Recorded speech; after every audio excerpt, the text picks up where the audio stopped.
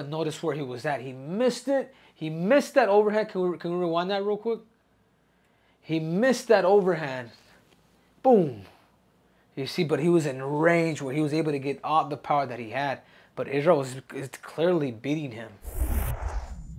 What's up, everybody? Welcome to this episode of Fight Feedback, where I'm going to be breaking down Israel Adesanya versus Alex Pereira. Let me tell you guys something. I have made a lot of my predictions in the past just according to the clips. I never really had a chance to sit down and actually watch Fight 1 and Fight 2. I got a lot of slack on Twitter. I don't like it, but you know what? I'm loyal to you fans, so I'm going to watch it live, and you guys are going to hear it from me. So now, let's take it to the screen. Okay, so here we have the first fight. Israel Adesanya versus Alexander Pereira. I tell you what, guys, I'm sorry. I apologize. Yes, I didn't watch the fight, but I saw a bunch of clips, so I decided to make my conclusion off these small little clips. But thanks to you fans, thanks to all you cringers, you guys let me have it. So you know what? As much as I can give it, I can also take it too. So here I am. We are going to watch Alexander Pereira versus Israel Adesanya 1. Let's hit the play button. An intense stat. Ooh, let's see a little. That's super close. Not trying to make it cringy, but all right. Here we go.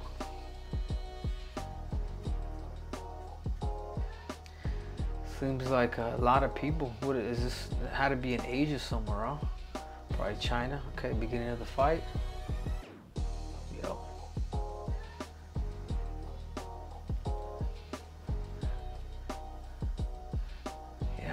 Right away, you notice he's coming aggressive. Israel's kind of, beautiful kick. Boom, came back with those kicks. You guys have to keep in mind though, like every time you do strike, even though the opponents may not be feeling anything, I mean, it's still, when you hit the right spot, it compensates the opponent. Ooh, nice hook. He's not afraid of Israel. He's not. I can sense right away he's not afraid of this man's power.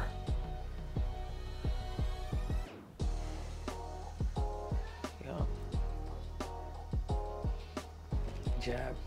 Nice kick by Israel. And that's where I feel like the fight could be the difference. The first fight is now with the kicks. Yeah, going to the body. Right now, especially at the beginning of the fights, like this is where fighters start to really engage. Beautiful calf kick there. This is where fighters really start to engage. Nice kick by Israel.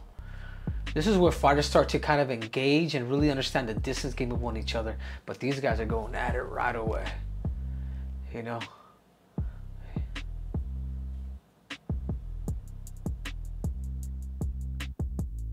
This is where a lot of the fight will change too, but where the fights could change a lot too is when people are actually doing this, where they're actually protecting themselves, you know. But luckily neither one of them have takedowns, so I think this fight's gonna just continue to be like this. Ooh, nice counter. If you guys caught, they threw that jab, he came back with that overhand. If you notice too, when Israel's pressing, he's having more success with Pereira. You know, now that the gear, even though it's only been, you know, minutes into the fight, as he presses, he starts to have more success. Because right now, to me, the ball is rolling more towards Pereira's side. You know, you always want to break down a fight and see it as a competitor. Don't obviously you got the sport, but you got to see it just based on who's winning the leverage game. You know, so you have to be careful keeping that arm. Ooh, beautiful jab. There's that crazy hook.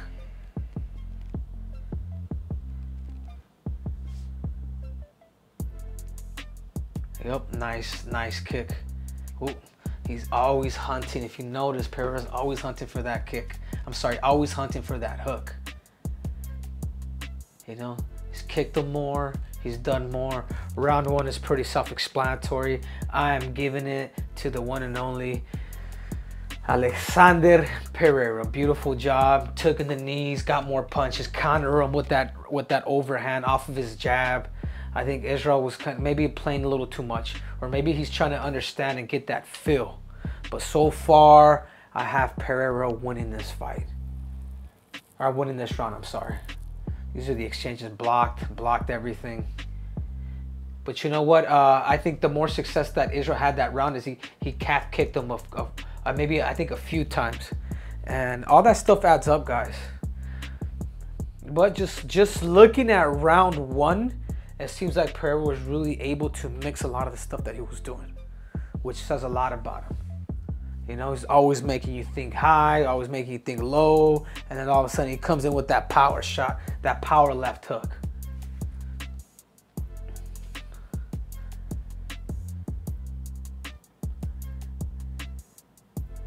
Yep, oh, beautiful kick by Israel. Right away.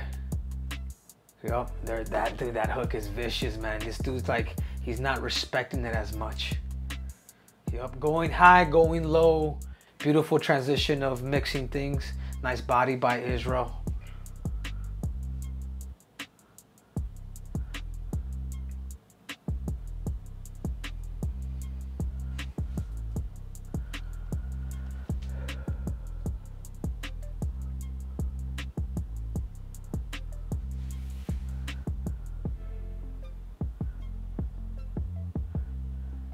Yeah, you won't be able to get away with that stuff. You know, this is kickboxing. Everybody gets you back on the feet. But if you do that, this dude gets on top of you.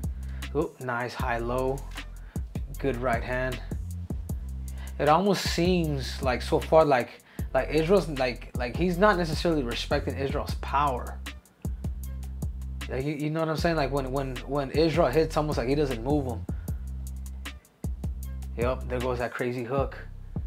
There goes that crazy hook. And when somebody's confident with something, they just eventually throw and they take risks. That's when they have more opportunity of landing it. Oh. Yup. There's takedowns in here. And that's going to be the difference in MMA, is who could take each other down. Yup. Israel, it seems like Israel's putting the pressure. Yup. But notice, like, the more Israel presses Alexander, he's having more success. You know what I'm saying? Some guys can fight backwards, some guys, and these are the things that you have to pinpoint.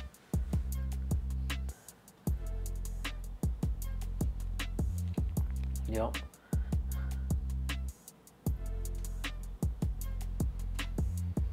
Ooh, caught him with that hook. I don't know if you guys caught that. Ooh, again.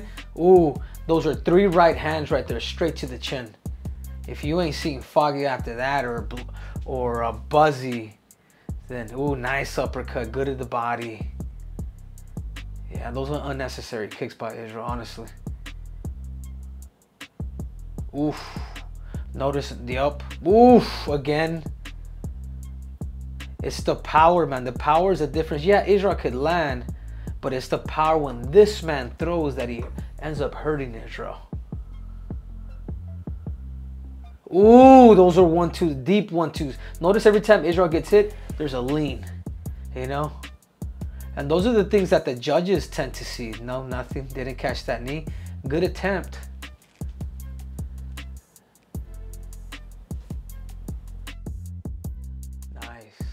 God, I thought Israel could have probably, round two, I want to say Israel, but I felt like at the very, very end, it seems like Alex ended up stealing it with more of the power shots. Boom. You see what I'm saying? Making somebody go backwards like that.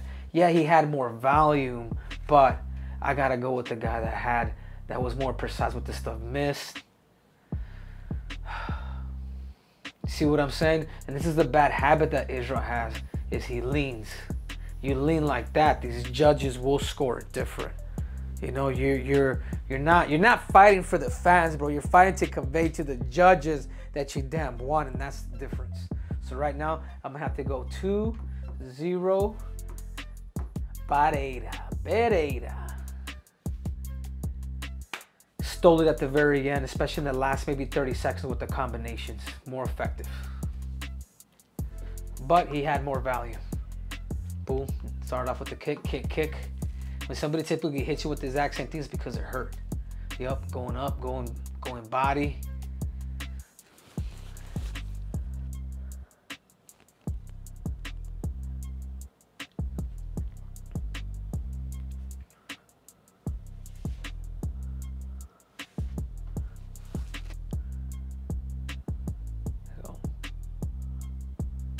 Oh, nice, nice, nice 1-2 from Israel. Yup, calf kick.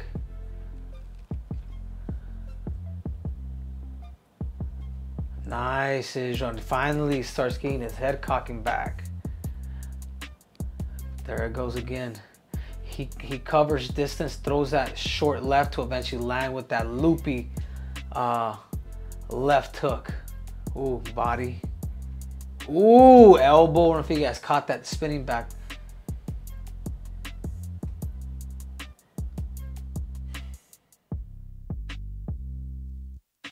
Oof, when he throws that hook, man, that hook is like a powerful right hand.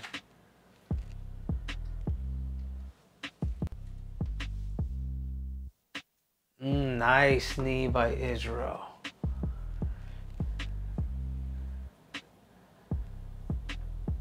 Yep, notice that hook, and that hook it's just a matter of time. I think if he could smoke it, set it up first with maybe a half jab dip, go hook. I think that's money. Right now the leverage this round, Israel's having more value once again, just as he did in the second, but lost it towards the second, towards the end of the second round, which this man stole it. Yep. Israel. Ooh, nice uppercut. Yeah, Alex has to be careful with all that spinning stuff. Unnecessary energy, especially in MMA. Ooh, there he goes again. This is where I'm first time I've seen the fight, but this is where around this time when he starts to pick up the pace.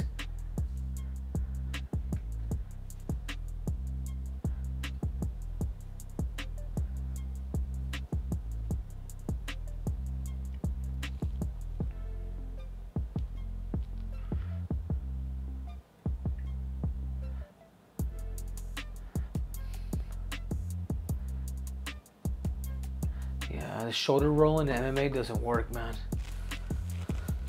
Ooh, you see now he's thinking power. Pereira is now thinking power. Nice. 2-1. 2-1. Pereira.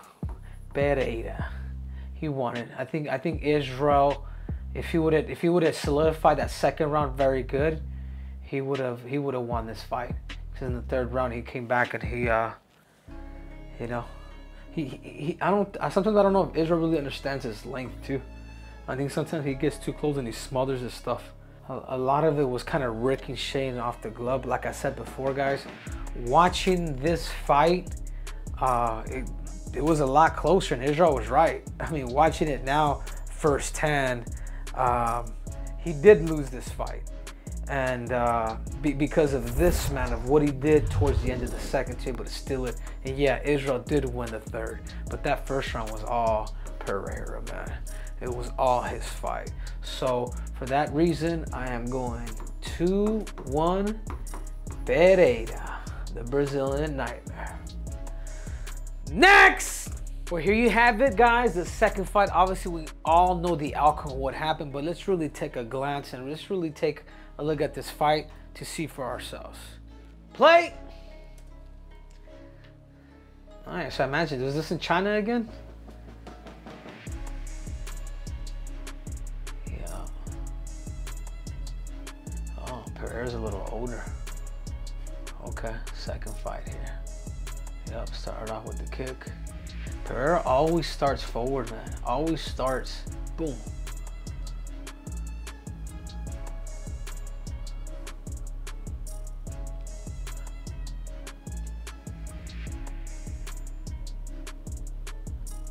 Yeah, Israel has a hard time going backwards. Oh, there it is. There comes that sledgehammer. You know, there comes that sledgehammer. This is where Israel's good, when he's in the center or he's taking everything forward.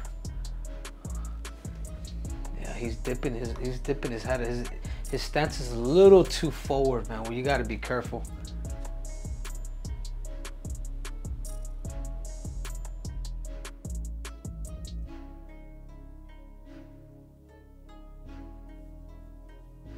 Oh, the calf kick again.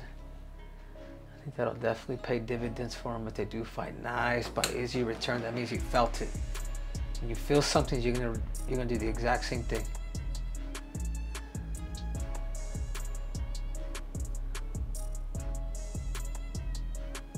Ooh, you notice that left hook got in already. That was one. That was one time. Body. Yeah, Israel is just saying, Israel's holding on to his mouthpiece. He's just like, he's staying in that fight zone with a guy that throws a really good hook. And you got to be careful. Boom, nice level chin. It's the first time I see Israel go high, low.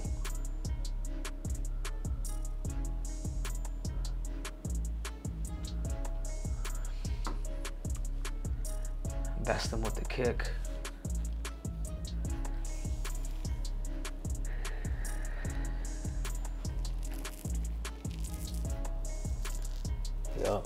Notice 2 jabs got in. Yeah, they didn't do much, but it lets you know that he's in range for something. Look, and he continues. Oh, that's twice. That's 2 times that he's landed. Boom. And this dude just doesn't respect it, because those last 2 times there was not enough heat for Israel to respect that. So far, I know there's 25 seconds left here. Ooh, nice! Nice. Those 2 beautiful right hands by Israel. Yep, high, low.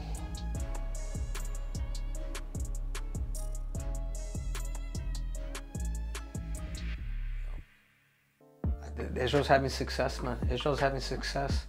Oof. I'm gonna have to go with Israel Adesanya that round. I think he stole it. He started off super good, but I'm going back. I gotta do what's right and give it to Israel. 1-0, Israel Adesanya. Nice. Beautiful body. But I will say this, I'm starting to see that hook. Look, that was the first one. That was the first hook that he caught him with.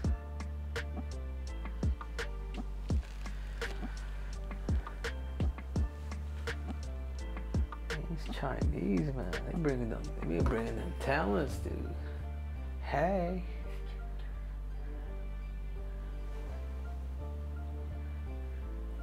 All right, round 2.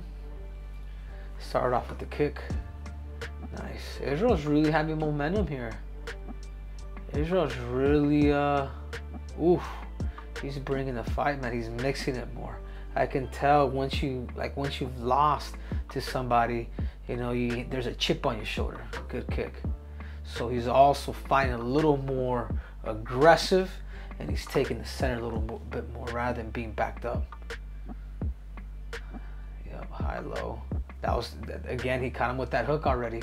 That was, I think, 3 good hooks within a 4-minute span, and that just tells you something. He's not correcting it. He is not correcting this side. He's just with southpaw.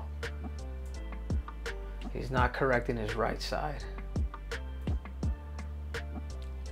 Yeah. Ooh, another one. Another hook.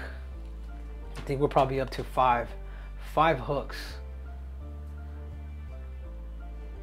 Yep, nice, Israel. Beautiful kick. High, low. Look, you see it. He'll load and boom. You know, it's almost like a lean. Wow. Israel's actually, yeah, Israel's winning this fight, man. Oof. Yep, heard him. Another one. body.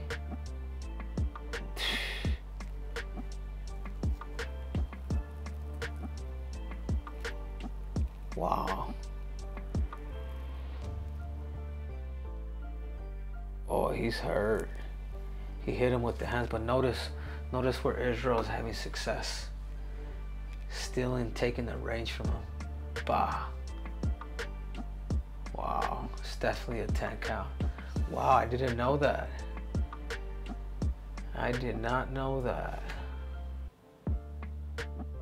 Yeah, it seems like sometimes it seems like if you overtrain, man, you won't be the same. You know? Because it seems like this fight, Alex was a little just, there's fatigue in him, just too quick.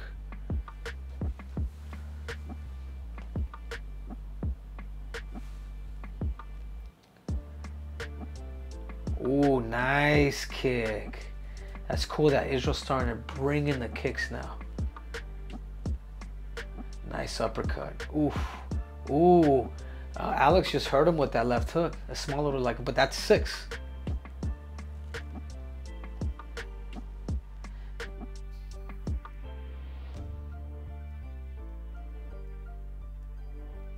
Wow. 2 rounds to 0. Yeah, you almost want to. I don't know how the scoring's done, but that's a 10-8 round, that second round. So right now it's 3 rounds to 0, and we're going into the 3rd. Beautiful job by Israel. Beautiful job. As much as I be talking shit about Israel, he really made those adjustments, man, in that second fight. He took more of the center, became more aggressive, didn't allow himself to get bullied. Man, where do these Chinese find these bras, huh?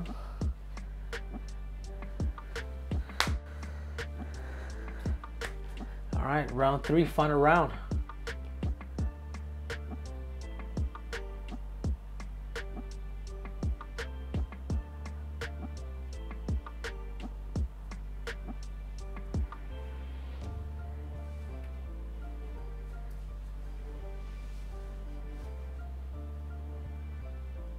Yeah, oh, he knows he's down. Look, you can feel the urgency. He knows he's down. Okay, there goes that hook again. Ooh, nice body knee.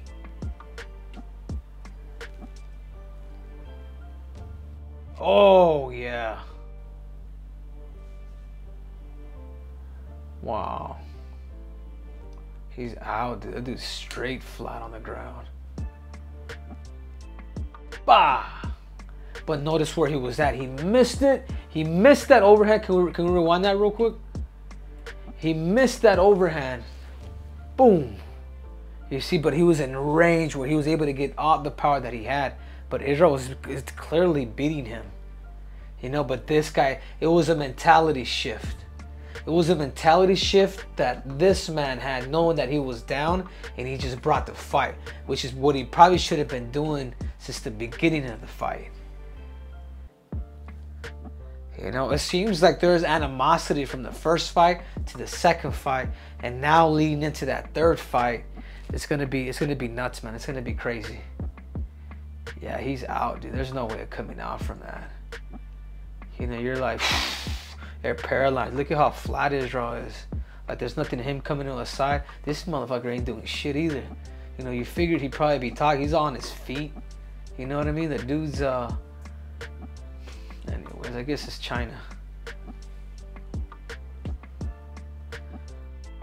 Wow.